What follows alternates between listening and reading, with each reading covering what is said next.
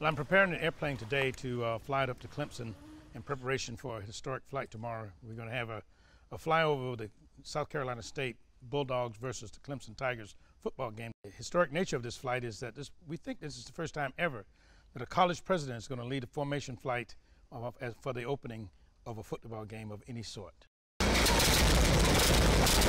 This type of flying for over 10 years, and I've flown with some of these people for over 10 years, and so it's a normal type of thing for us.